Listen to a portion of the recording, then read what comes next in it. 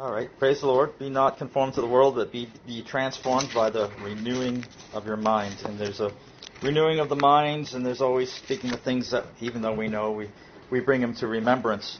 So as I was sitting, I had a few things come to my remembrance, and I'll start with that. Hebrews chapter 2, verses 3 says, "How shall we escape if we neglect so great salvation?" So there is an issue of neglect or hesitating or tarrying or putting things off or putting it afar off. The day of the Lord is near in the valley of decision. So in times of, as I've been saying the last few weeks, in times of when things get polarized and people's opinions and stands get more pronounced and passionate and militant, then we're going to see more. We won't be able to sit on a fence as Christians, right? So we can't sit on a fence. We'll have to make some kind of decision. We'll be pressed into it. The Word of God is quick and powerful. I'll give you an example. The Word of God is quick and powerful, sharper than any two-edged sword, and it pierces through to the dividing asunder of soul and spirit. It's a discerner of the thoughts and the intents of the heart. Now, through neglect, mine, everybody's, the church's neglect, the church's slumber, the church's neglect in promoting judgment, true righteous judgment, the church is the salt, and the salt has lost its savor. Because the church doesn't want to make definitive, absolute judgments and make certain stands on what is righteous. You know, you could look at it on many fronts. On the obvious, some of the more obvious fronts are the issues of sexuality, let's say. I was watching YouTube, or skimming through some YouTube things and looking at all the preachers who will just skirt the homosexuality. They won't say it's right or wrong. They don't want to ruffle any feathers. They want to sit on the fence. You know, now if the church has savor, they'll make the definitive judgment that it is wrong. It's not natural. Now definitively make that stand. But the preachers aren't doing that. A lot of preachers aren't. But things are going to polarize. Now, when the Word of God becomes pure and it's applied properly, it defines things. It starts to define some things that are absolute. And we know that our generation has lost a lot of its sort of absolutes. People think that morality and values and ethics are sort of subjective. It depends on how you see it or how you see it. But there are some absolutes. And absolutes, to help define absolutes, you can look at nature, right? Nature. So if something is natural, if something is ungodly, it's unnatural. So like on the issue of homosexuality. The homosexual act is physiologically unnatural. It doesn't have a purpose. It's the wrong places fitting together. It doesn't accomplish anything. Nature itself tells you that the human body has certain parts and they have certain functions. So certain parts of the body are functional for procreating life. Other parts of the body have nothing to do with procreating life. If you see what I'm saying, and I won't go past there. But that's nature confirming the perverseness of homosexuality. Okay, so those are absolutes. Now, the Word of God, in one place in the book of Acts, I don't know if it was Stephen, I don't remember off the top of my head, but I think it was. Stephen's preaching the Word of God, and the Word of God cut them to their heart. And they turned on Stephen, and they attacked him, and they gnashed on him with his teeth. Now, up until that point, there was no Word of God being spoken. But what the Word of God did is the Word of God polarized them. The Word of God put them to an extreme. So they turned and they rejected it outrightly, militantly, viciously, murderously. Gnashed on him with their teeth and stoned him with stones until he died. Well, that didn't happen until the Word of God came out. If the Word of God isn't coming out, if the Word of God isn't clear, if it's not pure, if it's not being preached in its purity and its power and by the Holy Ghost, then everyone can sit on the fence and sort of get along or whatever. But now Stephen comes and preaches the Word of God and indicts the Jews, brings sinful guiltiness, blood guiltiness of Jesus upon him. You know that's what the man of God did, right?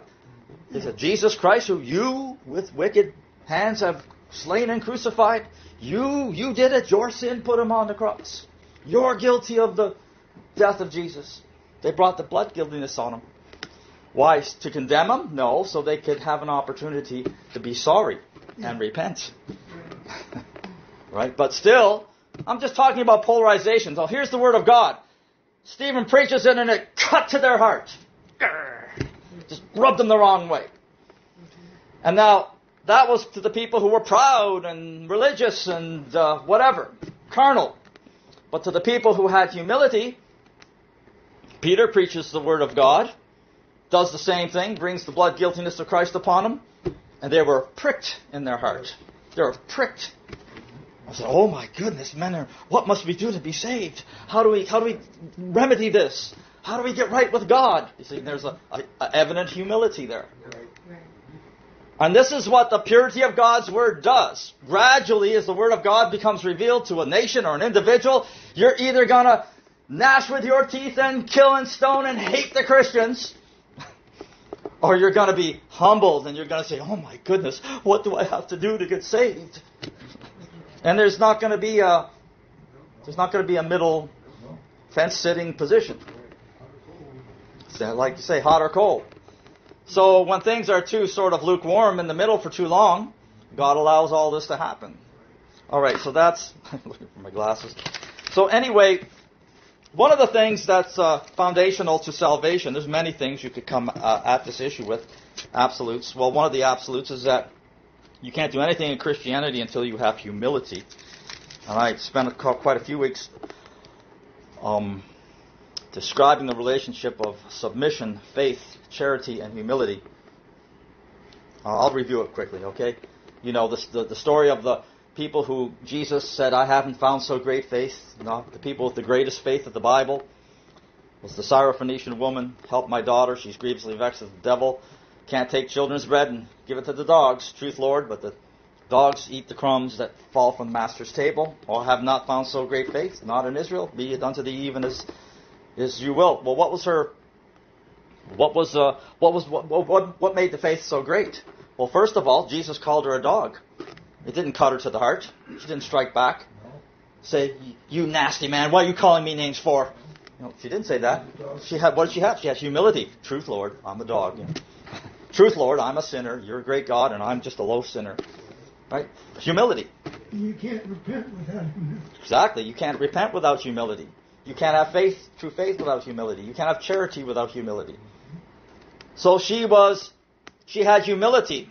And then the centurion soldier, you know, my son and my servant's sick and ready to die, and I'll come and heal him, Jesus says. He says, no, Lord, I am not worthy. Humility, see, right off the bat. First thing you see, I am not worthy that thou shouldest come under my roof. Second thing, just speak the word only, and my servant will be healed. Because I am a man under authority, and I have soldiers under me. And he begins to explain, and I say to this man, go, and he goes. And I say to this man, come and do that, and he does that. And whatever I say, they have to accomplish. And I recognize, Jesus, you're the authority, and whatever you say has to be accomplished. So you don't even have to come to my house, and I'm not even worthy that you should come here. Just speak the word only. Amen. So he was full of humility, full of submission. He understood submission as one being authority, and he understood submission as one being under authority. He understood it from both sides of the issue. And he related it to the authority of Jesus and was able to have great faith in Jesus. So much faith that he didn't even need him to come into the house. Just speak the word. So you have all this coming together of principles. Humility, submission, charity. Charity is love. And love and submission are related in the statement of Jesus, if you love me, keep my commandments, or submit to my commandments. So why would you submit to a commandment? Because you love. Submission is a willing, it's a voluntary laying down of the will in preference to somebody else's will. You lose your life to fulfill the life of another. You forego your image and your desire and your accomplishments to accomplish something of someone greater than yourself. Submission. We can't neglect salvation. Well, I was talking about how the Word of God, it either cuts you to the heart or it pricks you and convicts you. So it either produces a proud, militant, murderous, gnashing, vicious response, or it humbles you and says, what must I do to be saved? As the Word of God becomes revealed more and more, it'll tend to do one or the other. And it's a two-edged sword. So it brings me to the next issue here. I'm going to deviate from my notes for a little bit because I'm thinking of other things. The Christian church is the salt of the earth.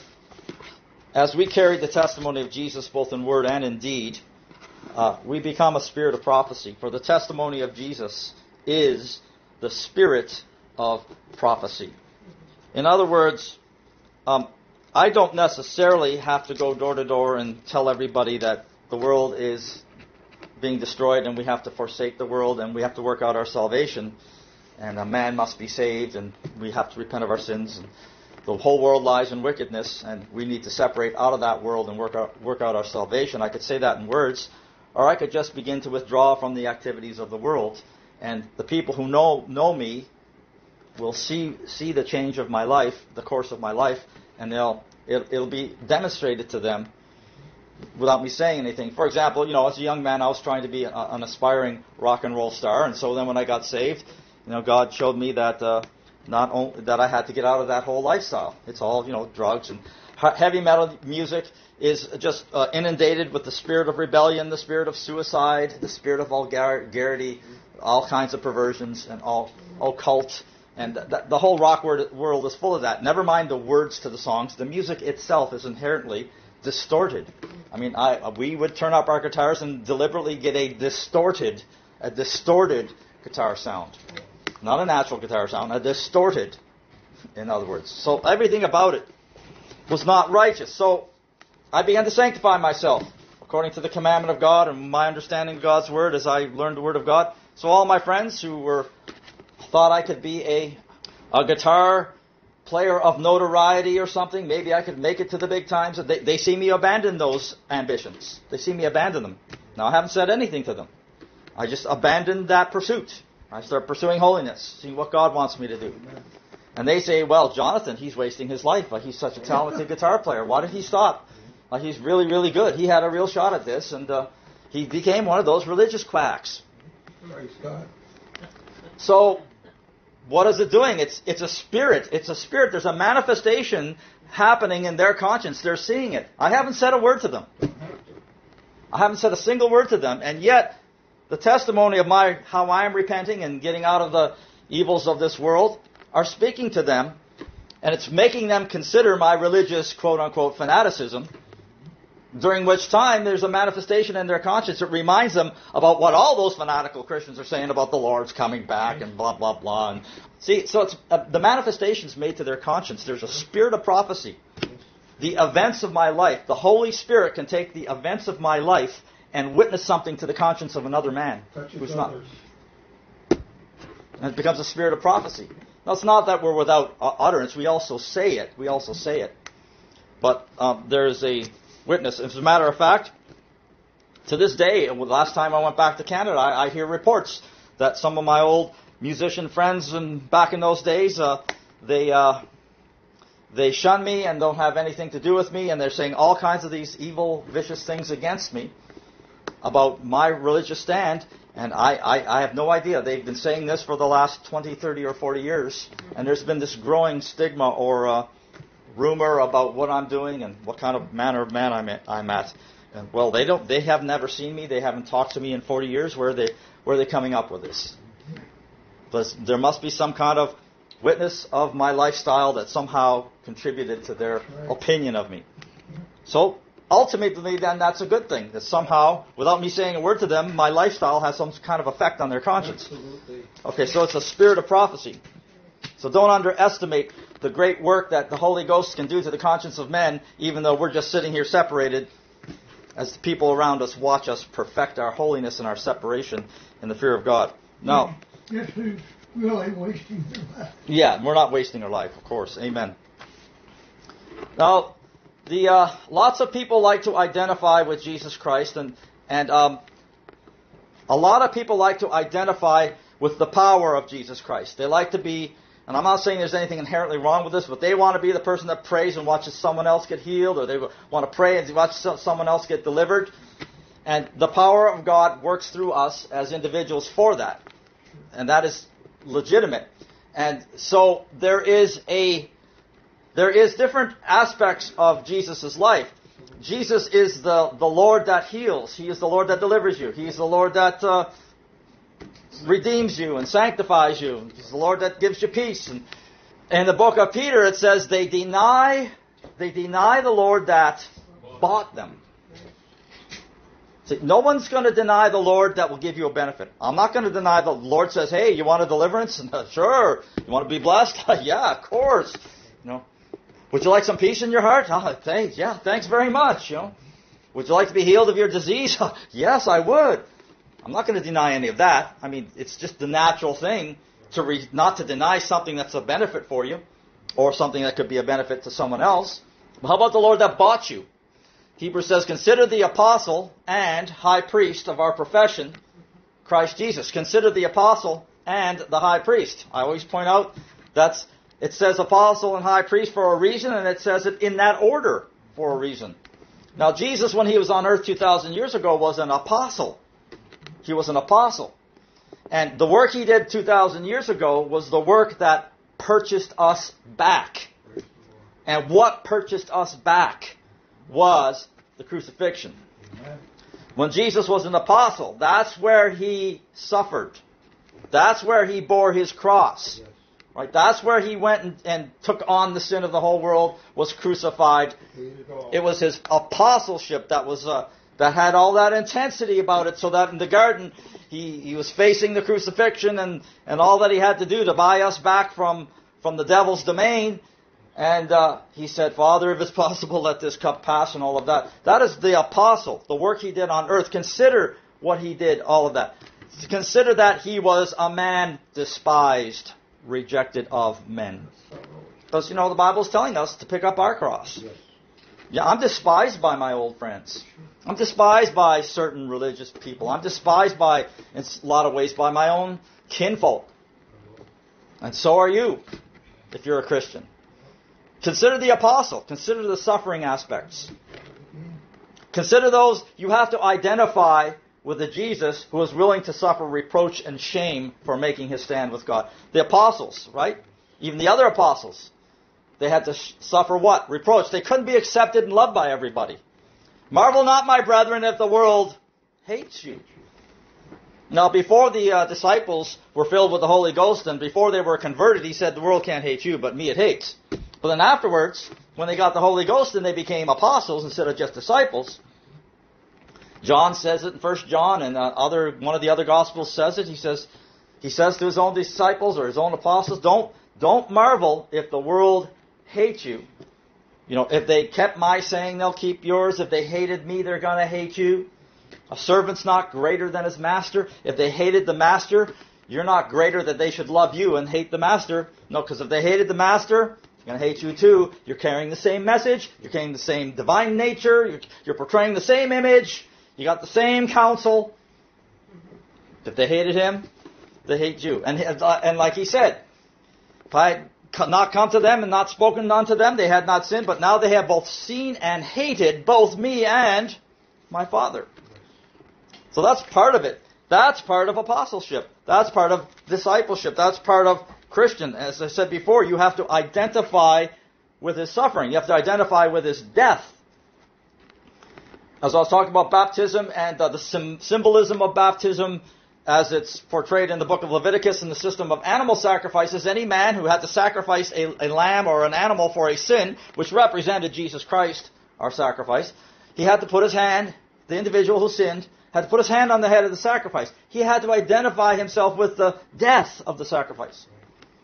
Are you going to let your life be something that someone can compare it to the crucified, the death of Jesus, the apostle? Now, Jesus as a high priest, after he suffered, God raised him from the dead and highly exalted him to become a high priest forever, after the order of Melchizedek. So the high priesthood is a position of glory and honor and power. And the high priesthood is the one who bestows, the gifts and the benefits and the blessings, and the high priest does that. So when you're considering Jesus Christ, don't just consider the high priest. You consider the apostle and the high priest. The apostleship representing a life on earth of picking up your cross, suffering reproach, shame, rejection, denying yourself, struggling through your working out of your salvation, trials, tests, tribulations. And then, but don't just consider that, because you'll get discouraged if all you see is suffering. Consider the exaltation that's coming. The joy that's set before you. God highly exalted him, he'll highly exalt you. If you suffer with him, you'll reign with him. If you suffer with him, pick up your cross, you will be glorified with him. So you've got to consider them both.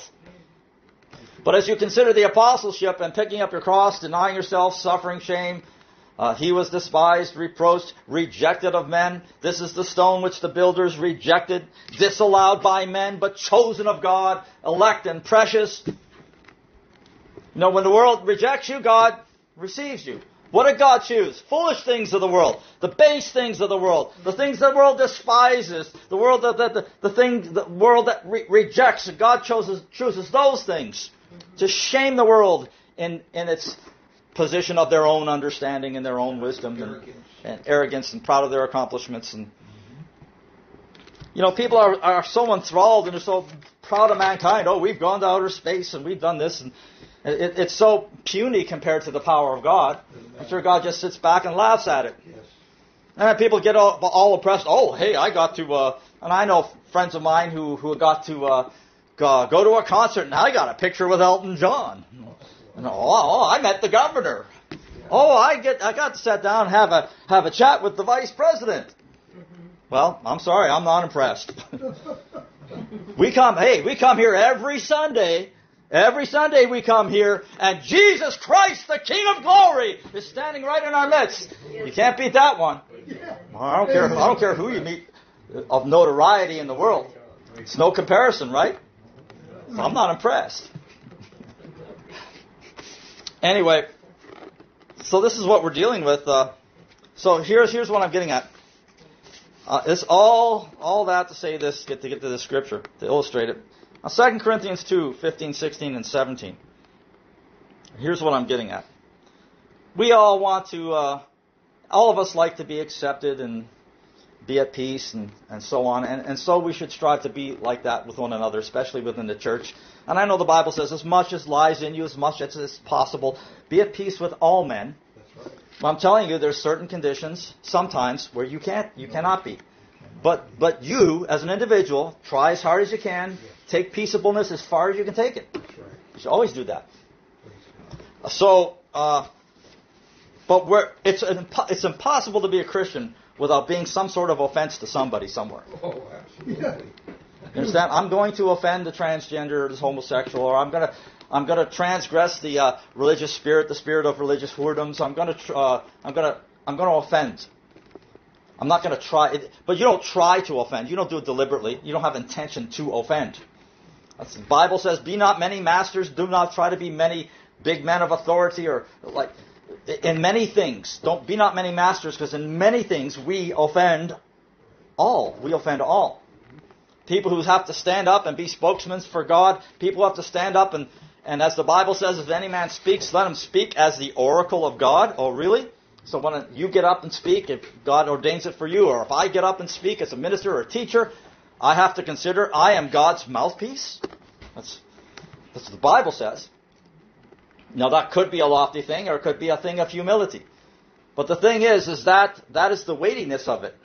If I am God's mouthpiece, then what's God going to do? Well, God has a controversy with his people. God says to his ministers, his teachers, his pastors, evangelists, prophets, show my people their transgressions. He's making indictment through the mouth of people. And now those people too, they're really under the gun, because now if they make the indictment as the oracle of God, but they don't live up to the standard, they get beat down by God worse than you do. They really get it. In fact, so bad we see God took men out, considered great men of God. God took them out, killed them. I've seen it happen 2 or 3 times in the last few years. Men who had great position and stature in front of many people, and yet did not live the standard or did not follow through on a testimony. God took them out. So that's a fearful thing. As Christians, we have an effect. That's the whole thing. The salt has lost its savor, or the Christian lifestyle has no more effect on the world. Because it doesn't have judgment, it doesn't have holiness, it doesn't have purity. People don't treat it as important as they should, or they neglect. And I'm going to get to this neglect thing, because that was the biggest issue that I had sitting down here before we started. 2 Corinthians 2:15. For we are unto God, the Christians, we are unto God a sweet savor of Christ in them that are saved and in them that perish. We are a savor. We have a taste. We have an effect. We have something that people notice about us. That's Right? I mean, if you have a food that has more robust flavor, then you notice it more, right? It has more of an effect on you. You know, if I eat an apple with no taste in it, and I'll kind of chew the apple and it'll have a texture, and I'll look puzzled because I'm thinking I should taste something, and there's not very much taste in this apple. And so, I have this puzzled look. But if the apple is full of sweetness and vibrant flavor and robust, I have a reaction, right? So we are a savor to them that are saved, and we are a savor to them that perish. To the one, we are the savor of death unto death, and to the other, we are the savor of life unto life. So what's the effect we have on each other as brethren when we come together, fellowship? I mean, even if we expose each other's faults, it's only for the sake of correction and repentance and restoration and to the perfecting of holiness and going on further with the Lord. That's life. Praise the Lord. Or if it has nothing to do with sin or correction or our faults, it's so that we can encourage one another and build up one another. As the Bible says, this is a fitly framed building, and the body gives increase of itself. It edifies itself in the love of God as we share and commune and share our faith and communicate. God's Spirit is right there with us, giving the increase, helping us grow. So we're the savor of life. I come away from fellowship with hope, with more feeling of life, more confidence that I can go on with God. I can go over, have fellowship with my brothers, and I can be discouraged, and the brother will wash my feet. Said, no, brother, God's still with you. Go, be encouraged, brother, and go on in the faith, and God be with you. And we're the savor of life to each other. But to the world, what are we the savor of? We're the savor of death. Oh, there's those doom and gloom guys. I don't like being around them. They think they want me to waste my life and leave my family and whatever they say. You understand? Because you're testifying that whatever you do in life is vain if you don't work out your salvation. What is it? Like I said last week, and as we all know, what does it profit a man to gain the whole world and lose his soul? What would profit me to be the greatest, most successful, most widely known and revered rock guitarist in modern history? Because in 100 years, nobody will even remember who I am. Hardly. Yeah. And then I die, and then what? You bring. Do we believe the Bible? You bring nothing into the world, you carry nothing out. And when you die, as Ecclesiastes says, everything you've done in life, all your accomplishments, all your love, all your hatred, all your envy, all your emotions, everything you've done in life, it's done, it's gone. You're in the grave. You ever think of that? I mean, what happens when you die? It's over. It's all vanity.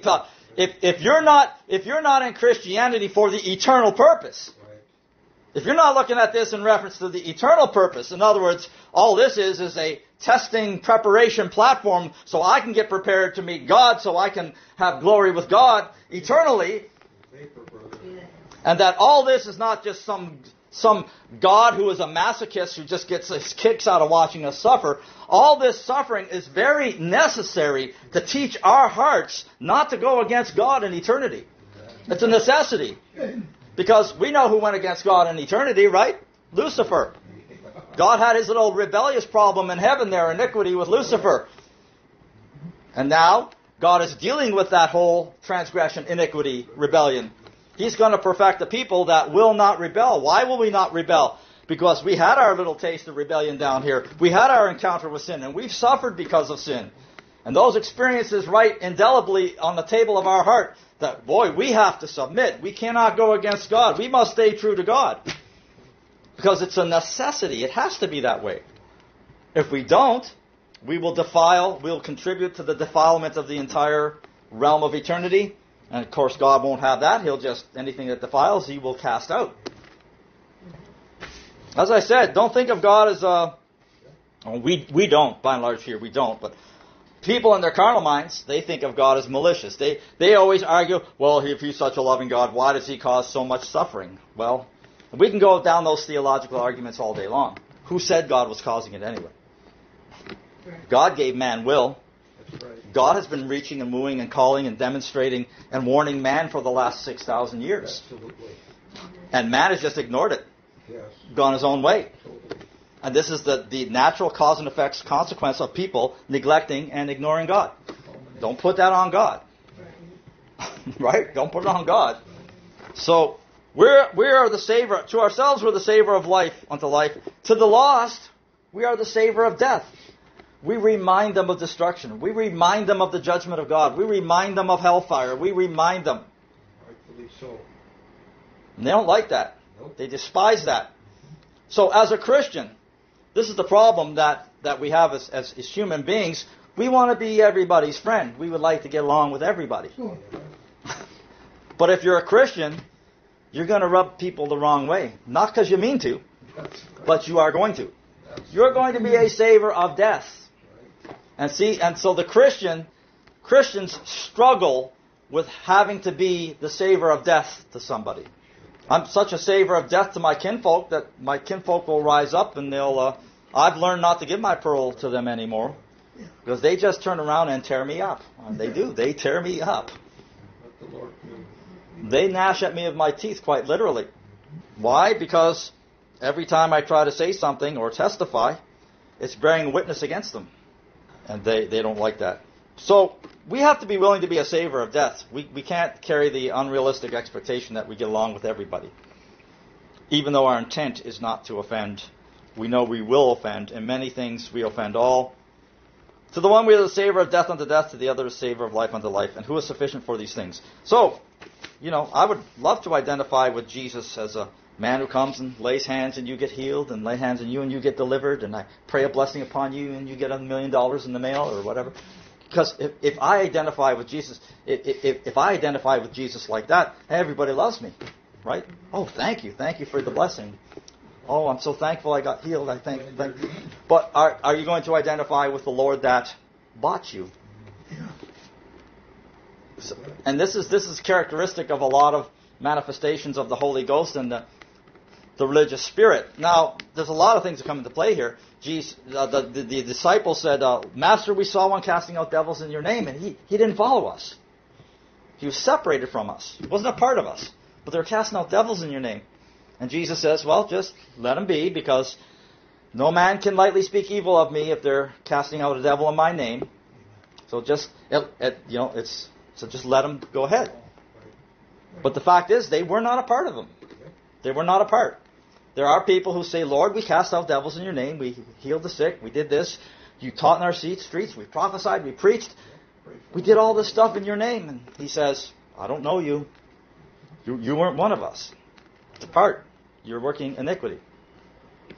So we really got to be on our toes and understand that stuff is out there. But by and large, what motivates us is that everybody wants to identify with the great glorious manifestation of the high priest. Because, everybody loves the high priest. Everybody loves him that gives gifts. If all I do is pray and bless you, heal you, and cast devils out of you, and bestow blessings upon you, everyone's going to love me. But what does the Bible say? So I'm identifying with Jesus as a high priest. Well, I got to identify him with the apostle. I got to walk a life where I am rejected of men. I am despised. Again, I don't go out there. I'm not supposed to go out there and provoke people until I get rejected and make all that happen. I'm not trying to make myself be rejected, but it is part of the walk. So are you willing to be identified with his death? Are you willing to be the savor of death unto death in them that perish? Because you know they're going to be offended. If the world hates you, you know that it hated me before it hated you. If you were of the world would love his own. Because you are not of the world, but I've chosen you out of the world. Therefore the world hateth you. This is what happens to us as we perfect our testimony. This scripture comes to pass, in degrees, in increasing measure. Remember the word I said unto you, the servant's not greater than his Lord. If they have persecuted me, they'll persecute you. If they kept my saying, they'll keep yours also.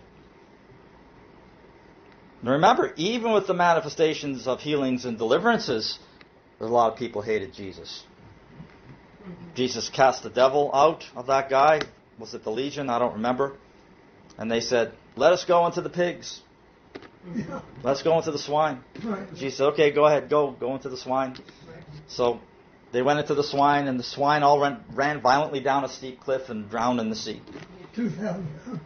Yeah. So then all the people came out and they saw what happened, and rather than glorify God for the deliverance, they just said, hey, you get out of here. We don't want you around. You kill all our pigs. Get out. So all these things will they do unto you for my name's sake, because they know not him that sent me. If I had not come and spoken unto them, they had not had sin, but now they have no cloak for their sin. He that hateth me, hateth my Father also. If I had not done among them the works which none other man did, they had not had sin. But now they have both seen and hated both me and my Father. 1 John 3:11-13. This is the message that you heard from the beginning, that we should love one another, not as Cain, who was of that wicked one and slew his brother. And wherefore slew he him? Because his own works were evil, and his brother's righteous. Marvel not, my brethren, if the world hates you. If you suffer with him, you will reign with him. You will be glorified with him. There's a twofold consideration here, as Hebrews says, the apostle and the high priest. The apostleship was the state Jesus was in as a man on earth, and in that state he was despised, rejected, a man of sorrows, acquainted with grief. That's where he was crucified, hated. Consider that. But don't stop there. Consider that. And then consider the high priest. Consider how exalted he is. Consider the reward God gave him. But that's your strength to endure the sufferings. The joy of the Lord, the joy of glorification set before you, the hope of glorification set before you is your strength to endure. I mean, we have to really put all our eggs in one basket. We got to go all in on Christianity, right? You have to forsake all you have. And it's something that you can't neglect. So I'm going to get back to the idea of neglect and illustrate that again with scriptures that we already know. And again, these are the things we know, but we're transformed by the renewing of our minds. We cannot, as I said before, we cannot change our hearts. God operates on our hearts by taking us through various experiences and so on. And we have faith. We have faith in the operation of God. We're on an operating table, as it were, in this life, and God's operating on us. And God is going to write His laws on our hearts. And we don't know our hearts, we can't change our hearts, but there is something we are aware of, that we are conscious of, that is an exercise that God has given to us, and that is in our spirit of our mind. So you transform by the renewing of your mind. You take every thought captive. In other words, deliberately examine how you're thinking. Look at each one and say, I'm taking it captive. Does this line up with scriptural principle? Is this the right attitude as a Christian?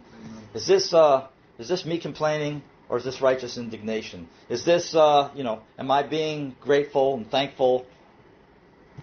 Am I eating and drinking my sufferings properly, worthily? As I said last week, we were talking about the two Canadian pastors, and I never got to finish that, so I think I'll finish it this week. The two Canadian pastors who were suffering persecution for righteousness' sake, and we're talking about the righteous way, the way to righteously respond to persecution. And we're emphasizing what the Bible says: don't resist evil, don't render evil for evil, railing for railing, don't take vengeance, don't strike back, don't revile back, don't shoot back, don't swing the sword back. Peter, put up your sword. I say to you, resist not evil. We are lambs. We are lambs.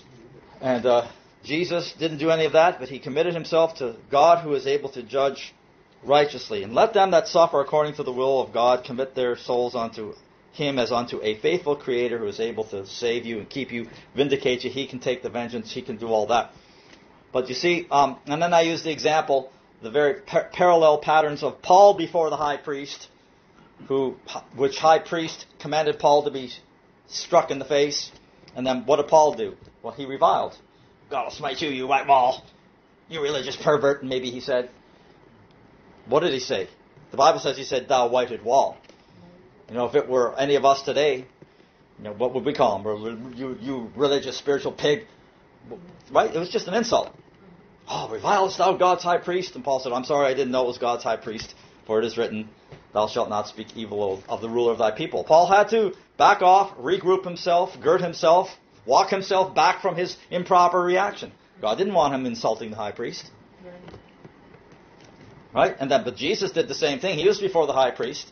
Now, Jesus didn't yield. He didn't compromise. But when the high priest had Jesus smitten across the face, Jesus simply said, if I've done evil, bear witness of the evil. But if I've done good, why did you hit me? Strategically, wisely, making them consider in their own conscience what they're doing. It's not a reviling. It's an application of wisdom. And then we went on to say, you're going to be brought before rulers and kings for my sake, for testimony. And I'm going to let that happen. They're going to bring you before governors and kings and judges and everything. And I'm letting this happen so that you can be a witness against them. Oh, so you can even speak. There's a way that in the wisdom of God you can imply and speak that what they're doing is wrong. You can speak against them, but you're not reviling. Amen. Yes. You're not striking back. You're not pulling the gun. Because we all kinds of things like, yeah, they come after my family with a gun. I'm going to take out my gun and I'm going to shoot them.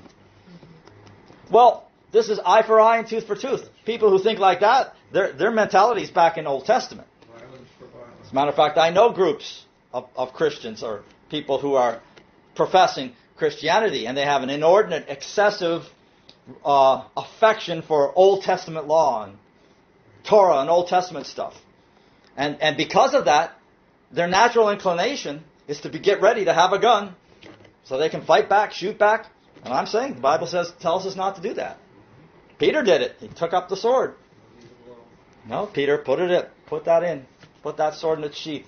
So we have the pastor the Polish pastor in Canada who, because they broke the COVID restrictions, the Canadian police came and dragged him out and he refused to be taken away, and they had to kind of drag him along the highway as he resisted, and he was shouting all kinds of things like, you bunch of commie Nazis, and nothing profane or anything. He was clearly, the man's provoked, and as I said before, I believe if they talked to him, he had seen this kind of thing in Poland, and he never expected to see it here. So he was very provoked, and as I said before, I'm not even finding fault with the man. I'm just pointing out that he is being persecuted for righteousness' sake, but he's not doing it perfectly. Remember I said that if you eat and drink the Passover otherwise than it's written, and you are eating and drinking the Passover or taking persecution, and you're doing it even though you haven't been fully cleansed yet, maybe there's still a bit of an issue, angry issue or something that's making you strike back or revile back. That's in 2 Chronicles 29:30. The King Hezekiah said, if you're doing that, well, the good Lord pardon you. Even though you're taking that Passover, that cup of sufferings, in a little bit of impurity. You haven't been fully purified. Well, may God pardon you because you have set your heart to seek the Lord God of your fathers. It's okay, so I cut this guy. I'm saying he didn't respond perfectly. I'm cutting him slack. I'm not finding fault with it. Don't say I am, because I'm saying he's at a point in his Christian development. He was provoked and he struck back. I say the good Lord pardon him. He's still legitimately suffering persecution for righteousness' sake. May God reward him for that.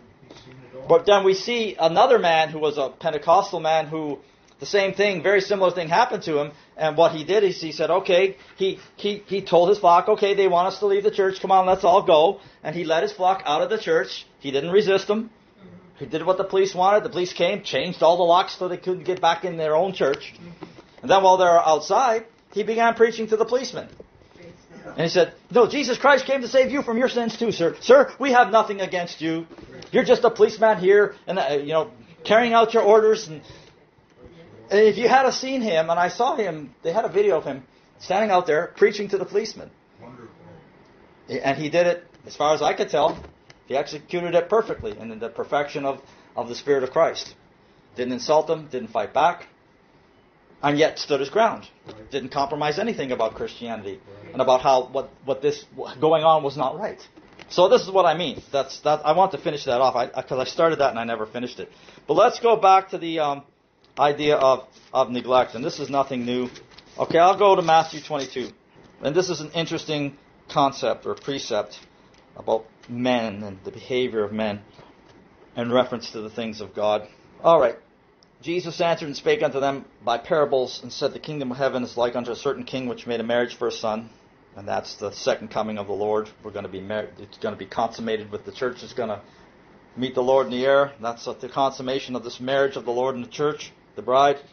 And he sent forth his servants to call them that were bidden to the wedding, and they would not come. Again he sent forth other servants, saying, tell them which are bidden, behold, I have prepared my dinner, my oxen and fatlings are killed, and all things are ready. Come unto the marriage. But they made light of it, and went their ways, one to his farm, another to his merchandise. And the remnant took his servants, and entreated them spitefully, and slew them. But when the king heard thereof, he was wroth, and sent forth his armies, and destroyed those murderers, and burned up their city. Then saith he to his servants, the wedding is ready, but they which were bidden were not worthy. Go therefore into the highways, and as many as you shall find, bid to the marriage. Well, the emphasis there is they made light of it. This is always an indictment against all of us, and it's something we need to renew our minds in all the time, because this is just the tendency that we have as Christians. Again, I'll make reference to the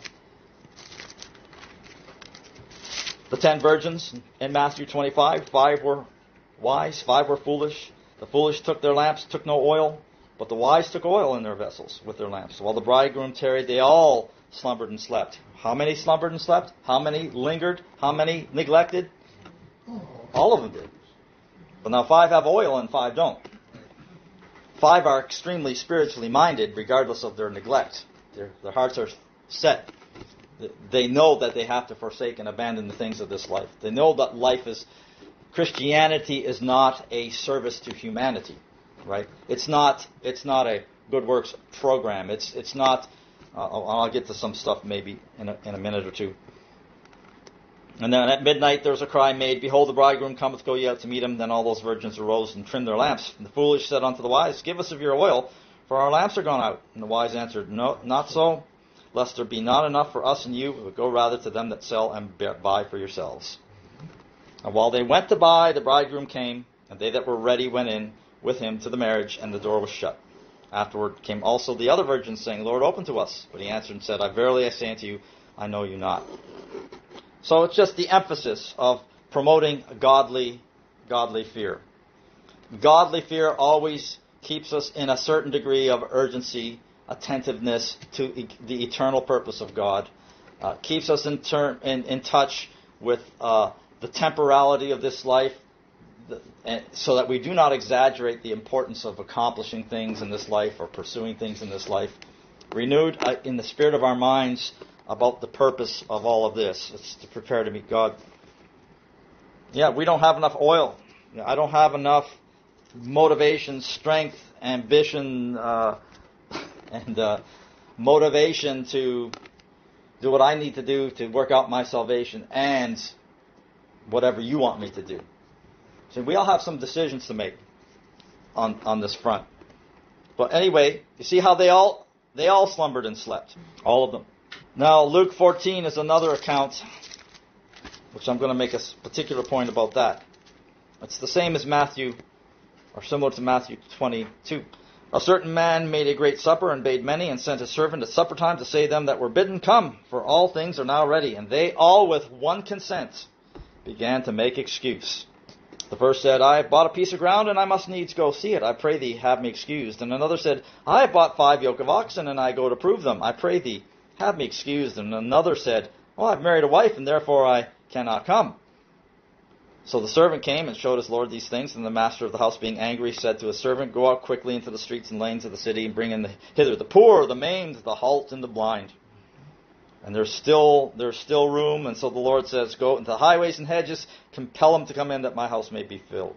And then he gives the warning and the admonition right after that. If any man come to me and hate not father, mother, wife, children, brethren, sisters, in his own life also, he cannot be my disciple. And whosoever doth not bear his cross and come after me cannot be my disciple. Which of you, intending to build a tower, sitteth not down first and counteth the cost, whether he hath sufficient to finish it?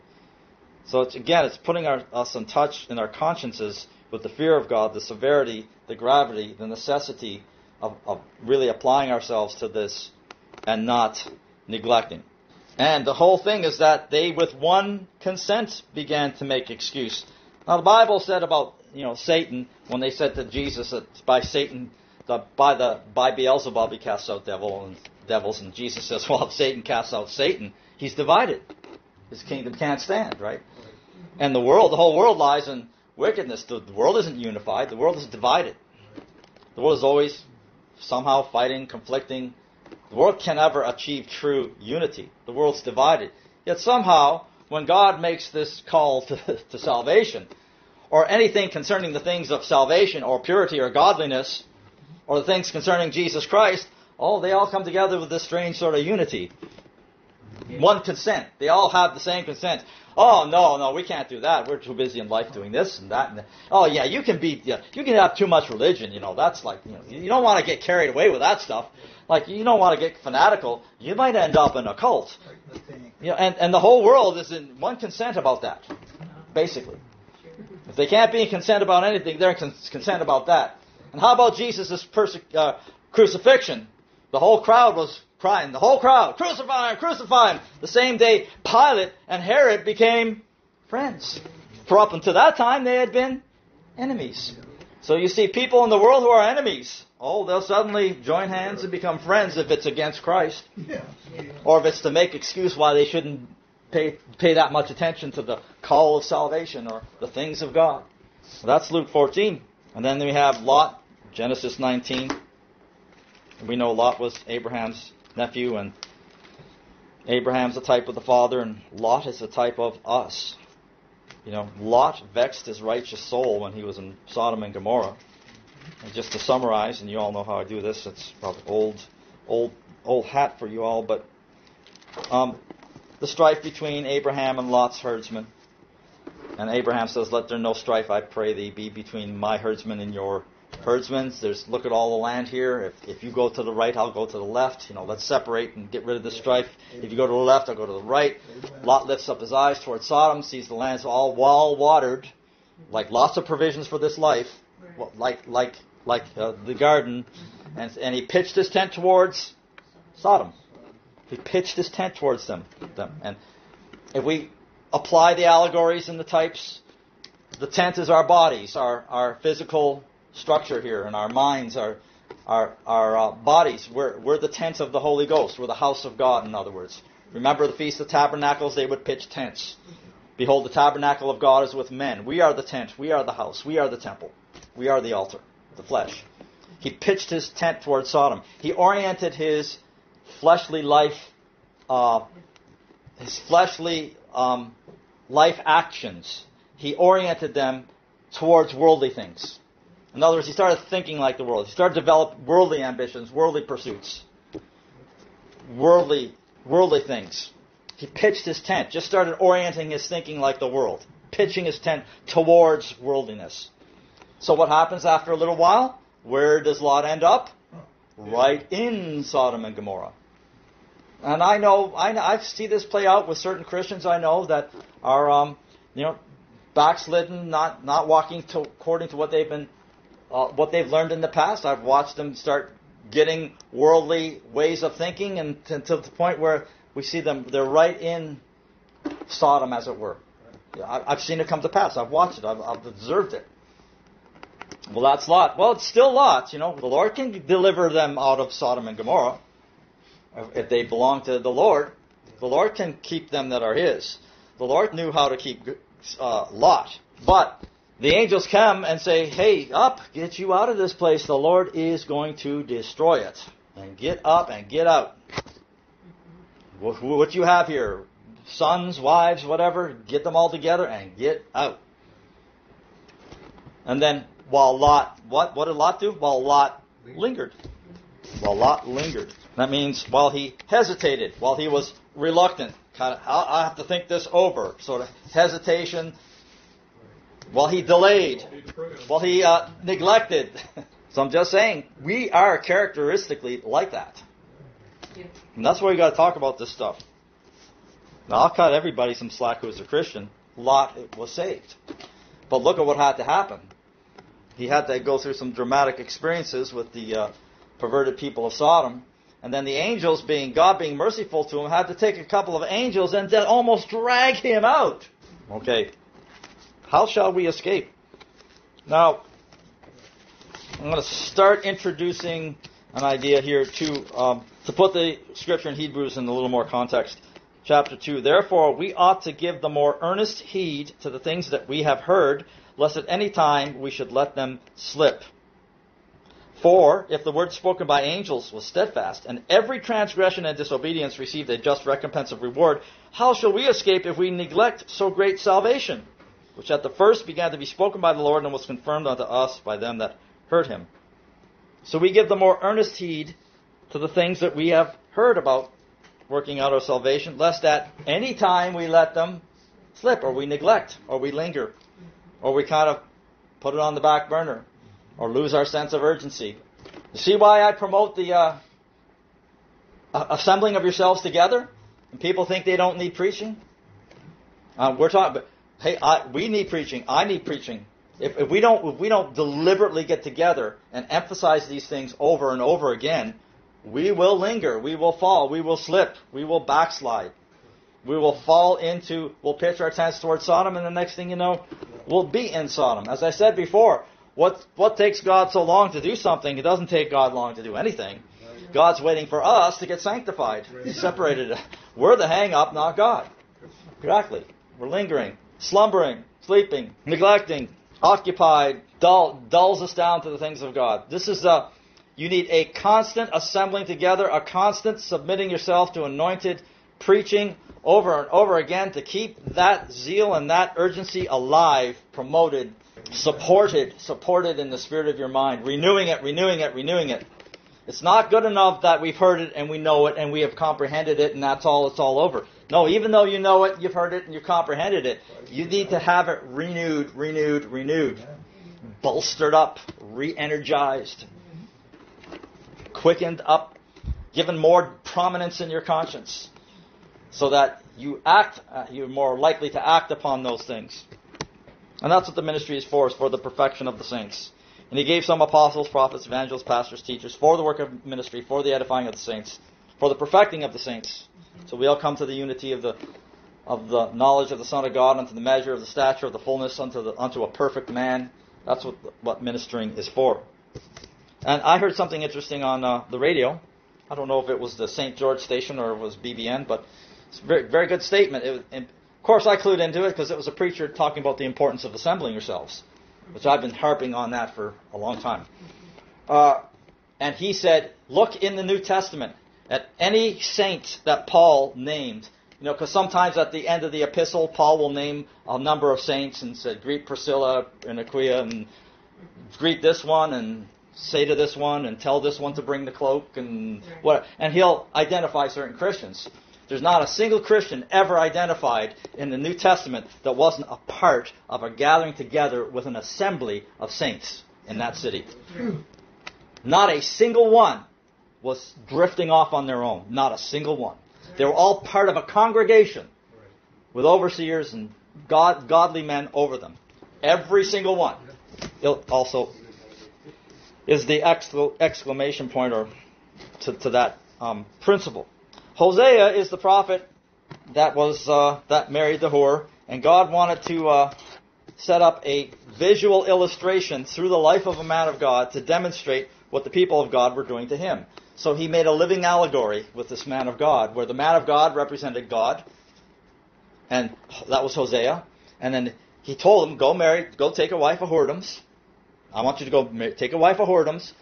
A wife who's going to go leave you and fool around on you because the people have committed whoredoms and departing from God. Now, we have understanding and revelation of the mystery of God. God doesn't have to do that in the New Testament, and He doesn't. Now, in the New Testament, we understand that the marriage is a mystery of Christ and the church. God is the head of Christ, Christ is the head of man, man is the head of the woman. And then the marriage becomes, like the woman represents the bride, the man represents Christ in the marriage. So it's another living allegory. So as the church is subject to Christ, so the woman is subject to the man, and you go on and on and on. It's a living allegory. That's why there is no polygamy in the New Testament. And I'll just say it. Pastor Dowell says, well, does people think that the epistles of Paul trump the law of the Old Testament? No, he says it doesn't. And I tell you exactly, yes, it does. Everything in the New Testament trumps the Old Testament. Jesus says, you've heard them say of old time, thou shalt not. But now I say to you. Now I'm going to say something to you that trumps the Old Testament. Everything Jesus said, everything Paul said, trumps what's in the Old Testament. Okay? I'm going to make that very emphatically clear. Because too many people are misappropriating the stories of the Old Testament and saying that they can superimpose them into the New Testament and live them out just like they were in the Old Testament. In other words, I'm a man of God. Since David had lots of wives and concubines, I'm a man of God and I can have lots of wives and concubines. No, you can't. That was Old Testament. It was a different dispensation. The truth of God, the fullness of His eternal purpose had not been revealed. They were in a great degree of ignorance. God let a lot of things pass. He allowed a lot of things, did a lot of things that He does not allow for the New Testament.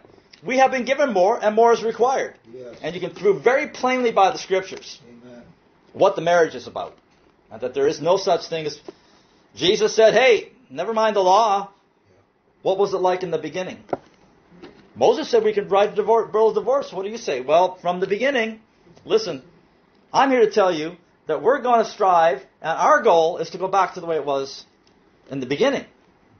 A man leaves father and mother, cleaves to a woman. Paul said it. Let every man have his own wife. Let every wife have her own husband. So that's the end of the issue. So don't anybody say that, I'm like Hosea, so I can go marry a whore for a wife. Well, whatever. Or we're not promoting any of that. But back in that time, God did set up the allegory. Hosea married the whore. Go take a wife of whoredoms and children of whoredoms, for the land hath committed great whoredom, departing from the Lord. So we talk about this spirit of whoredoms. Well, what's the general characteristic of whoredoms? Is unfaithfulness. Right. Yeah. Not faithful to the plan of God. Not faithful to the purpose of God. To the will of God. And by and large, the organized churches are whorish. It's a spirit of Jezebel. It's a spiritually unfaithful to the purity of God, to the holiness of God. They're compromised. They want to be a savor of life to everybody. They want to be honorable to everybody all the time, every time. And God says, no, you got to also be despised, rejected. Oh, well, if we say this, we'll lose half our congregation. Well, lose half your congregation. There's lots of things that alienated people from following Jesus. Chiefly John 6:66, as we said last week, which has all to do with walking in the sufferings. As soon as Christians find out that you have to suffer, they don't want to be on board anymore. Oh, we can't do that. Right? And the whole structure and motivation and the pursuit of the religious organizations at large are highly money motivated. And let's see if I can get into this. So I'm just cueing you into the idea of a spirit of whoredoms. Okay, let me read a few scriptures here. My people ask counsel at their stocks, and their staff declareth unto them, for the spirit of whoredoms hath caused them to err, and they have gone a whoring from under their God. They will not frame their doings to turn unto their God, for the spirit of whoredoms is in the midst of them, and they have not known the Lord. Hosea 4:11, whoredom and wine and new wine take away the heart. Spiritual whoredom takes away the heart to prepare to enter His sufferings, basically. I don't know how far I can go with this. There are certain pursuits and characteristics of the spirit of whoredoms that's similar in many of the churches that are out there today. When I talk about the very, very first principles, simple principles of sanctification and the church's identity. There's no name given under heaven whereby we must be saved. The church of Jesus Christ, Ephesians says, of whom the whole family in heaven and earth is named. So we have a name. Jesus says, I have come in my Father's name. You won't receive me. Now, if any man came in his own name, him you will receive. You won't receive me, because I came in my Father's name. Okay, so if we come and we say, identify ourselves, well, what church are you? We're the Church of Jesus Christ. Oh, of Latter-day Saints? No. Oh, of the Apostolic Faith? No. No such thing. The church has a name. The church has an identity. It's singular. It's simple. It's sanctified. It's exclusive. It's Jesus Christ. That's all. That's our only identity. Well, doesn't that seem like a simple idea? Well, go insist that the church only be identified as the Church of Jesus Christ. Now, people will receive you as some kind of spiritual thing if you're Pentecostal, Episcopal, Catholic, whatever. Right? Lutheran, Wesleyan, coming in all those other names. Does the world receive them? The world receives them.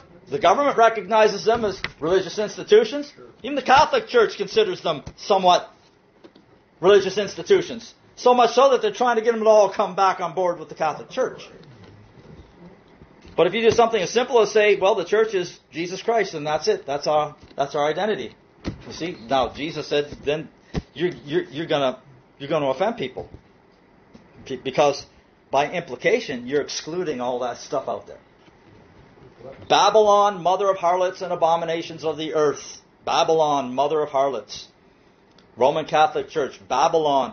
The Roman Catholic Church in 325 AD, the Council of Nicaea, and the Roman government blending pagan Babylonish worship and idolatry, blending it in with the elements of Christianity to make a universal religion to control the masses, thus polluting and perverting and blending perversion into the Christian way and corrupting it. The birth of the Catholic Church, Babylon, mother of harlots. And then all the denominational churches sprung out of Babylon.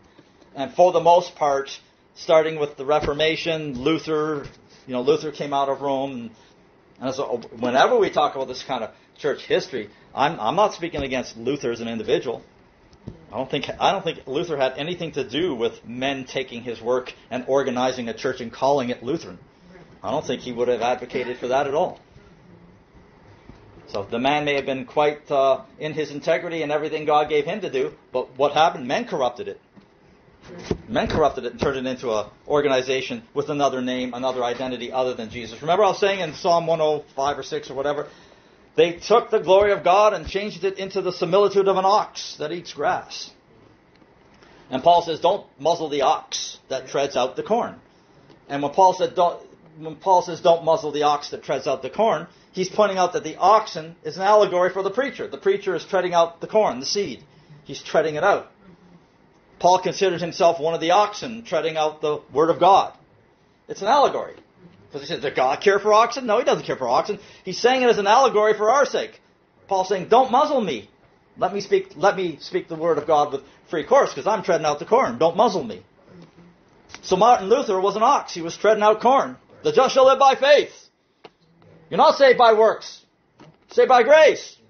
Very, very important plank of doctrine in the restoration of the true counsel of God for our generation. Began with Luther. Very important, very vital. Very true. And that's what God gave them. So what did they do? They took the glory of God and they turned it into an ox, the similitude of an ox. A man, in other words, a man of God. And they turned the glory into Luther's glory, the Lutheran Church. See, none of that is scripturally sound. So any man comes in his own name, him you will receive. You won't receive me because I've come in my Father's name. It's one of the most first fundamental basic aspects of identity for the Christian, and sanctifying yourself and only taking the identity of the name of Jesus that is very simple in its perception, but has far-reaching implications against a lot of other religious things out there. You understand? That's why people don't like that. Ultimately, I think there are people out there that God will call out of the churches, and there's people out there that are sincerely seeking after God, but you take any other identity, And you're missing that most simple first principle of sanctification and identity in the body of Christ. And it's the beginning of whoredoms. Now, the spirit of whoredoms is what's going to cause us to err. The spirit of whoredom is going to take away our heart for suffering. It's going to take away our willingness to suffer reproach and rejection for the witness of Jesus. And here's what my observation in the denominational groups I was in. I was in Oneness churches, the UPC, and I was in some other non-denominational charismatic types of groups and so on and so forth. Something that's common, what they commonly, they are motivated, and their perception is one that they think that anybody can be saved. They pursue outreaches and church programs and crusades and that sort of thing. It's kind of like, get the message out, try to get as many people saved as possible. All right, now, here's the thing. We have various principles, and I'm not against utterance, and I'm not against outreach per se. But what happens is the perception of those things violates absolutes that are part of the true doctrine of Christ. I'm going to try to say this kind of off the cuff, and I've said it before. God made man with will, and for a man to exercise his will is the very essence of worship. And God is not, the intention of God is not to impose or force the exercise of a man's will, because worship would lose its meaning, right? You know, it would be like me. I would love Christopher to say, hey, you know, Jonathan, I love and accept you and receive you as a brother. And if he did that out of his own heart just because he just came into his heart to do it, then that would be meaningful to me, right? If I forced the issue and I pointed a gun at his hand and said, you better tell me that you love me as a brother, man, or I'm going to... You know, he could say it, but it wouldn't have any meaning, right? Well, I mean, it's kind of a simple idea, but... So God isn't in the business of forcing the will like that. Coercion. Because that's the whole platform for worship. Exactly. So, the Bible talks about the will of man, and there's the things about the will. Now, in the eternal purpose of God, is God all-knowing? Is God all-powerful? Okay, now, would everybody say that with knowledge there is power? Yeah, with certain knowledge there is power. He said to Peter, behold, I give you the keys to the kingdom. Whatever you bind on earth is loose on earth. Whatever you bind on heaven is loose in heaven. I give you the keys. I give you power. Behold unto you, lawyers, you withhold the keys of knowledge. So what are the keys? The keys are the knowledge of God. So there is, to an extent, power in knowledge. So who has all knowledge?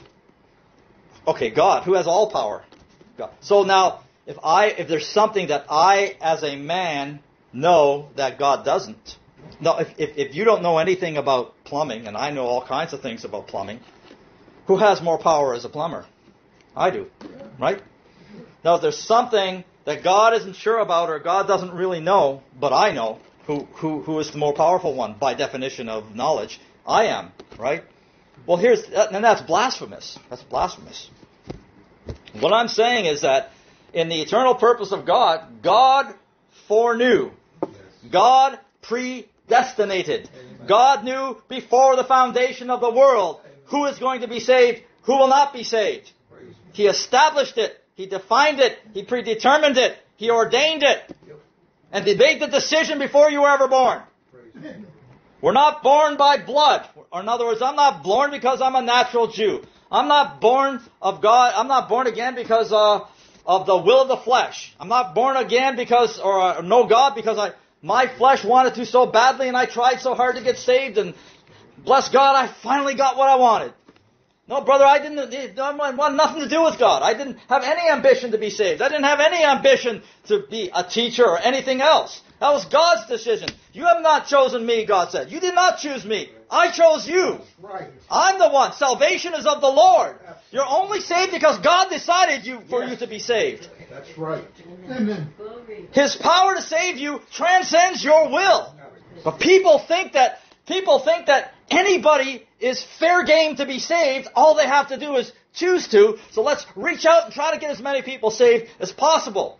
That is a component of the spirit of whoredom. It gets you on a quest to try to get people saved, distracted on getting a whole bunch of people saved that God does not necessarily want to get saved. As I said before, the pattern is the days of Noah. As the days of coming of the Son of Man, so was the days of the coming, as it was in the days of Noah. God told Noah, here's who I'm saving. The rest I'm destroying. Don't try to get them saved. You come out. Separate yourself from the world. Build this ark. Perfect this church. Come out. Prepare to meet God. Now, if you do that, God will draw to you the people that He has chosen. Amen. And as you go out in your daily life, you'll run into people and you'll strike up a conversation about the Lord, and some of them will go nowhere and some of them will draw in. But as an organization, there shouldn't be a pronounced, deliberate intention to try to think that we got to outreach and convince as many people to change their minds, because it becomes a distraction from building the ark. So what happens then is they begin to compromise holiness. They begin to do things like, we need to get as many people saved as possible, and they think it's some kind of free-for-all or some kind of lottery. So we're not getting many people coming out to the church, so let's have a Christian rock music night, because it'll draw the young people. Well, what are you doing now? You're compromising the holiness of God. No, rock music is evil. It's an evil spirit. The spirit of the music is evil. You're bringing an evil spirit into the house of God, right? You're profaning the holiness. You're compromising. So we're not born of the will of flesh. We're not born of blood. We're not born because we decided to, because we tried so hard. We're born because we're born of God. Now, here's what I'm saying. God has spoken once. Twice have I heard this. Power belongeth unto God. The power of salvation is not in the will of man. Even though God gives you the experiences of choosing, it's God that causes your will to choose one way or another. He will let your will be influenced by external circumstances and afflictions and certain things that'll kind of steer your will, convince you to choose one way or another the way He wants you to. But it's still your will. He's not superimposing on it. If salvation were simply whether man decides to or not, like if salvation were some issue where God says, well, I'll just make all these men with their free wills, and I'll sit back, I'm not sure which ones are going to choose me or not, we'll see what happens. Well, that's something, then all of a sudden now God doesn't know something. He doesn't have all the power. You see this? Like the most basic characteristics of defining the character of God in terms of His all-knowingness, His all-powerfulness. So you can't ascribe salvation to the power of men exercising their will. Well, the churches will say, well, the Bible says, whosoever will, let him come and take of the water of life freely. But it also says, you have not chosen me, I have chosen you. It also says, it's God works in you to will and to do His good pleasure. It also says, here's this field. A man planted good seed in his field, and another man came and sold bad seed, tares. Well, he that sowed the good seed is God. He put people into the world that from the beginning He knew had the characteristics and the substance in them that would want to get saved. Because He decided that before you were born. And then who put the other people into the world? An enemy did this. The devil sowed them. The wheat and the tares. God sowed the good seed. The devil sowed the tares. Do we believe the Bible or not? Of course, everything I say is predicated on the fact that the King James Bible is a legitimate source and accurate for expounding the purpose of God. So if you don't believe the King James Version of the Bible, admittedly, I have nothing to stand on. I can't prove it archaeologically or historically or anything.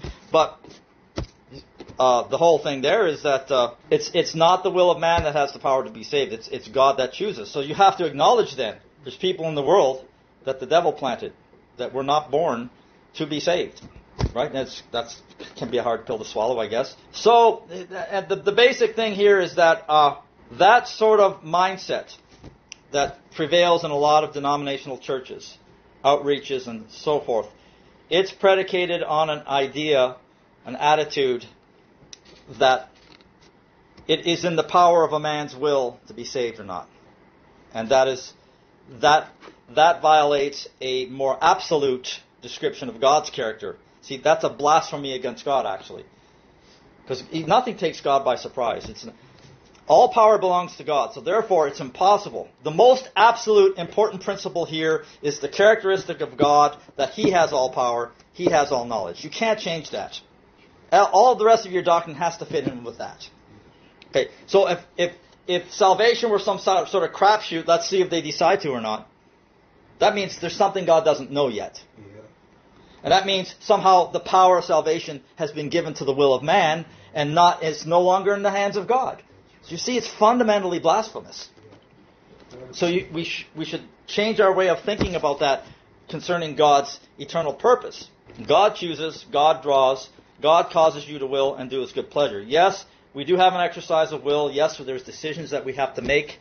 And if we're not making them right and we're the people that God wants to be saved, He'll just put trouble in our life until we choose for what is the best for us. You know, and my simple allegory is the allegory of the ant. Ant on the table, you know, I'll say it again. Let's put an ant on the floor and put a wall here and a wall there. And the ant could go for the sugar on that side or the breadcrumbs on this side. And the ant makes a decision, I'm going to go for the breadcrumbs. But I'm like God to that ant. I'm a higher creature. I can see more than what that ant can see. And the ant can have his free will and decide where he wants to go. But yet I have more power and influence. And I can make that ant choose things. And he doesn't even know that I'm influencing him. So the ant says, I want the breadcrumbs this way. And I decide, no, I want that ant to eat the sugar over there. So I'll just put a big wall up so that the ant can't.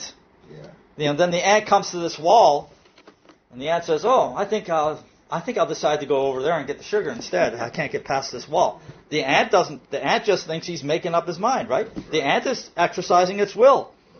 But what good is the exercise of the ant's will? If I am a bigger, larger creature, I have more resources, more power, more influence, more perception, I can make the ant do whatever I want. Amen. Now, let's say the ant gets really stubborn and says, oh, there's a wall. I'll invent an airplane and fly over it or something. A little miniature airplane. Well, I'll just take a big bowl and I'll put it over the wall. And the poor ant's airplane will hit the wall and he'll crash. And they'll say, boy, that didn't work either. Maybe I will go over and get the sugar. And then I say, okay, so now the ant's doing what I want. I can take the bowl away and let the ant go get the sugar. You understand? This is the way God works. God works in you to will and to do.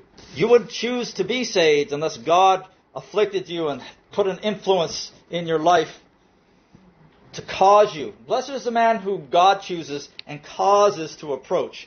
Puts influences in your life that make you decide to change your course. Make you decide to do this instead of that. Yeah, you're still exercising your will. God's letting you have the experience of exercising your will.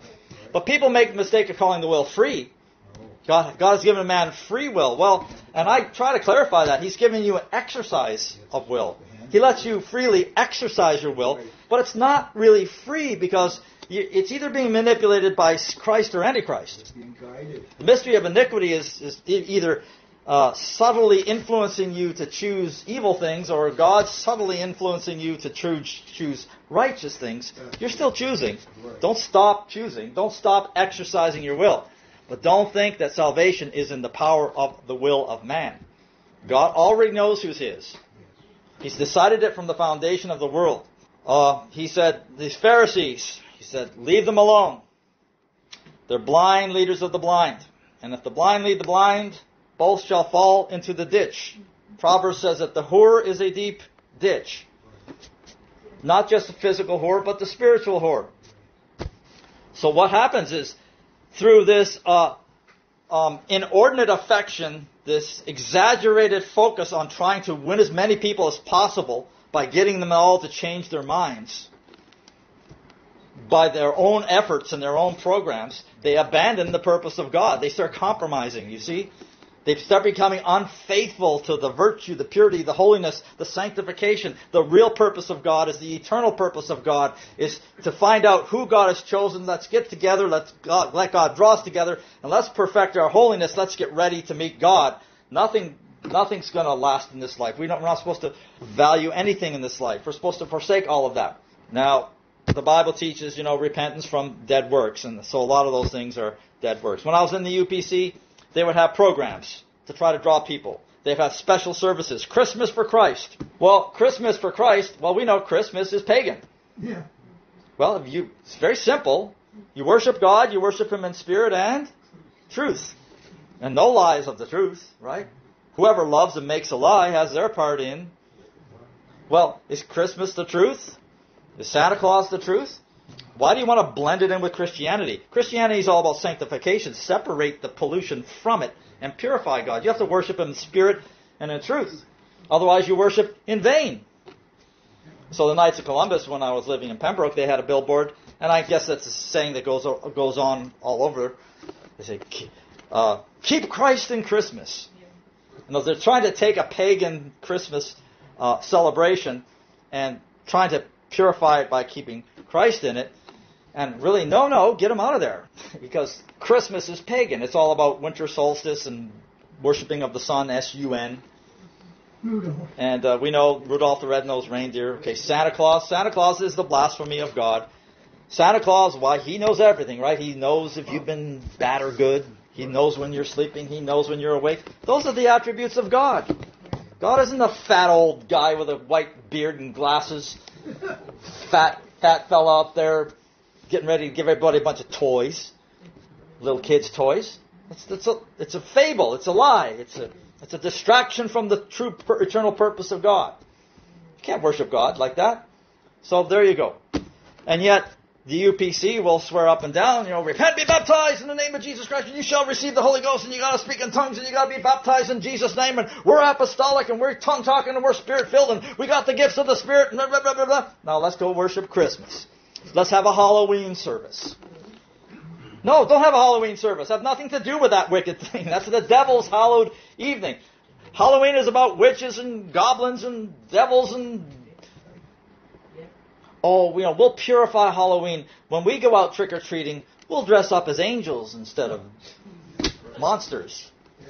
No, you can't clean up the perversion. You have to separate from it. Evil communications corrupt good manners. All these associations with worldly thinking, they're going to transgress. They're going to cause you to be unfaithful to the eternal purpose of God. That's why it's the spirit of whoredoms. That's why it's come out of her, my people, that you be not partaker of her sins, so you don't receive of her plagues. You can't clean up the whore. The whore has to come out and sanctify. So it's the spirit of whoredoms will cause you to err. The spirit of whoredoms will cause you to believe that salvation is in the power of the will. Therefore, if I can convince someone to choose Jesus, I got him saved. And we used to say that in the UBC. Well, how many people have you got saved since you've been a Christian? Well, I've never got anybody saved, and I never will. Only God saves them. We can give them the word of reconciliation on behalf as ambassadors to Christ. Be reconciled to God. We're not saving anybody. See, you're born by the will of God.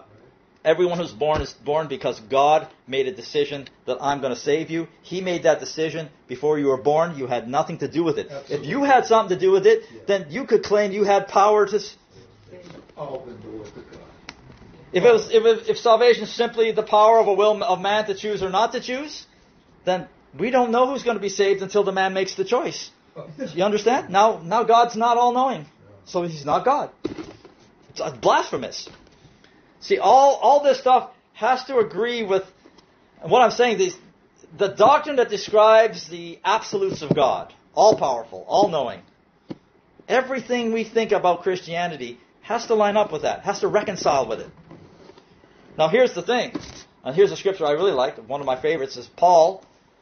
Paul says, and now I follow after, if that I may apprehend that for which I am apprehended of Christ Jesus. It's kind of a mumbo-jumbo of words there. But it's interesting. You look at Paul's conversion. Was Paul aspiring to be a Christian? Did he have an ambition to be an apostle? It's like I say, did Peter pace the floors day and night saying, I've got such a burden for the Gentiles. I want to go reach the Gentiles. Because Peter is the one who preached salvation to the Gentiles at the first in Acts 10. No, he didn't do that. There's no ambition there. It's a work that God set up. And he just simply walked in the Spirit and walked into an unfolding of events. He didn't plan it. He didn't deliberate it. Right? He just had men show up at his door. I'm not going to rehearse the whole story. You know it. There's a man praying, and his prayers came up as a memorial before God, and an angel said, your prayers will come up for a memorial. Send for Simon, and he'll tell you what to do. And the man sends his servants, and they knock on Peter's door, and Peter has his vision of the sheet knit at the four corners with unclean animals. What God has cleansed, don't call common or unclean. Paul didn't even know what it meant. The man knocked at his door. The Spirit didn't say, okay, go with them because you're going to preach to the Gentiles and you're going to get Holy Ghost. Nope. Just says, go with the men. Don't ask. Don't doubt. Just go with them. You understand? It's Peter's will. There was no ambition to try to get him saved. It was just a work God was doing, and Peter was walking in the course, just obeying the Spirit one little step at a time. And even Paul himself didn't realize what was going on until as he preaches and the Holy Ghost comes on him, and they speak in tongues, and he says, now I perceive. Now I get it. God's no respecter of persons. He's poured out the Holy Ghost on the Gentiles. So, a lot of dead works are deliberated, self-willed, conceived in the minds of men a lot of the time. God hath ordained us, prepared us unto good works that He has ordained that we should walk in them. So most of the good works we do, we don't dream them up, we don't deliberate them, we don't think of them, we don't plan on them. It's not a concerted, conscious effort to try to reach this particular group of people. It's just God leading the events of our life, and we get a sense God wants us to go here. And when we run into somebody, and we get a door of utterance, and it's kind of an unfolding. Yes. God sets up the work, and we just participate in it. Yes. We don't come up with the work. He comes up with the work. We just learn how to participate with it. Follow it. Amen. Okay, and I'm talking about this in reference to the spirit of whoredoms, because that's what we're being delivered. Spirit of whoredoms will deny these more important aspects of God's eternal purpose. Our focus is sanctifying, getting out of the world, getting the world's thinking, the world's spirit out of us, getting ready to meet God. We understand the deeper theology of God's eternal purpose, that Satan was the first one to exercise self-will in heaven. As soon as you exercise your will in independence from God, that constitutes a separation. Right? If we're walking together and we're brothers in simplicity, and I'm saying, well, I'm the greater brother and you're the lesser brother, and I would like you to follow me, so follow me, and we're walking down the path, and I say, okay, it's my will now that we turn left, and then you turn right. Is that togetherness or is that separation? See, Lucifer says, I will, separation. You exercise your will in any way, in independence, in eternity, separation. You'll be separated from God.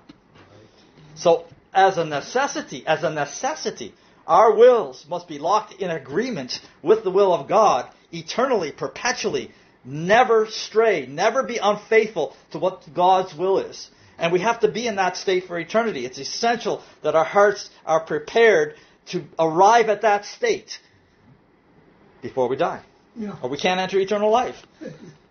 Because there's a potential for us to exercise our will against God, independently of God, separate from God. It becomes a cancer, a poison in eternity that has to be ejected. All this stuff is because it has to be this way. It has to be this way. So the focus is not, let's get as many people saved. Let's outreach and see how many people we can get to make a decision for Christ. And that's where Billy Graham's motto, if you will, the motto of his ministry, or what he was known for, his magazine was called Decision Magazine. Salvation is not your decision. Now, you can make a decision, but you got to understand, God made the decision before you did. Now, let's get back to Paul. I follow if I may apprehend or obtain or reach after, pursue and get, if I may apprehend that for which I have been apprehended of Christ Jesus. Yes. So Paul had no ambition to be an apostle. This is the characteristic of true Christians. This is the characteristic of true ministers. I didn't have an ambition to be I think God has given me a burden for the Aboriginal Australian tribes. No, I don't know any of that stuff. Paul had no ambition. What happened was Paul was struck down on the road to Damascus from a bright light, Jesus Christ himself. Saul, Saul, why persecutest thou me? Yeah. Well, Paul wasn't seeking the Lord. The Lord was seeking Paul. Yeah. Paul didn't decide he wanted to be saved and become an apostle. Jesus decided he's going to become an apostle. Bingo. Paul wasn't out to apprehend Christ. Christ was out to apprehend Paul. Praise the Lord. Now, once Christ struck him down and apprehended him and arrested him and subdued his religious spirit and his persecution against the Christians, took him aside and said, you are a chosen vessel. There you go. Now that I have apprehended you, now you apprehend me. Seek after me. And that's how it works. We don't seek God, God seeks us. We don't choose God, God chooses us. And when He chooses us, reveals Himself to us, reveals His purpose to us, then He lets us go in the church and says, now I've chosen you. I've chosen you to be a people that pursues me. Seek me out. Pursue your holiness. Prepare to meet God. Perfect it. Bring it to perfection. Follow on to know the Lord. And then we pursue Him. But our opportunity and our the instigation of our pursuing the Lord was only because He instigated it first. You understand? Amen. I'm trying to apprehend that for which Christ apprehended me for. But I couldn't even begin the pursuit unless He started it. And that puts it kind of in perspective. I didn't choose Him, He chose me.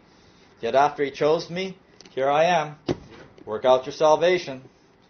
Take heed to the ministry that you received of the Lord, that you fulfill it. Well, and then how about you? Work out your salvation with fear and trembling. Find out what God called you to do, and we want to fulfill all that. And don't be negligent.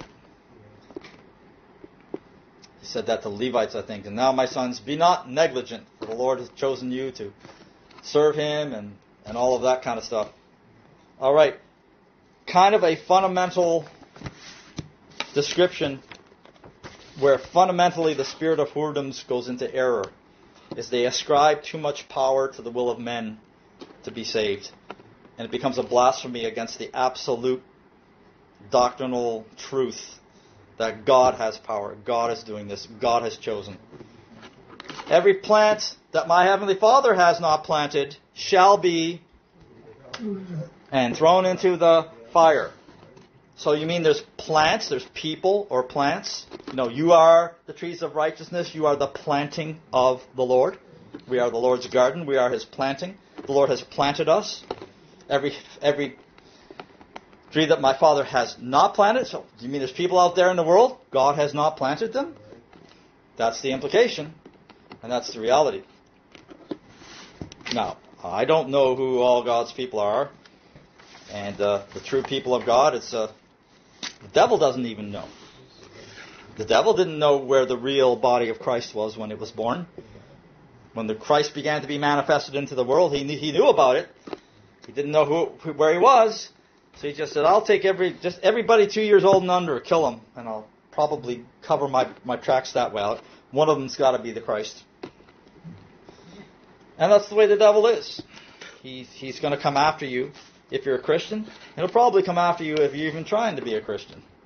Or if you're trying to be holy or virtuous or anything. Or moral. Okay, just remember to look at this thing in light of God's eternal purpose. This idea of the will of man. It has to be there so that there's worship, and yet God cannot. He's got to give man the exercise of will, but He can't let man's will have power over things. Otherwise, He's not God. And that's why we're chosen. And that's why salvation is not a bunch of programs, and it's not a lottery. It's not a roll of the dice. It's not that every person you meet, well, if he decides to get saved, everybody has a potential to be saved. Everybody does not have a potential to be saved. But only God knows. I don't know who those people are. But God will reveal it. And the Lord knows them that are His. And anyone that names the name of Jesus Christ, depart from iniquity, selfishness, self-centeredness, whatever, self-pursuits. All right, I think I've said enough. God bless you. I'm done.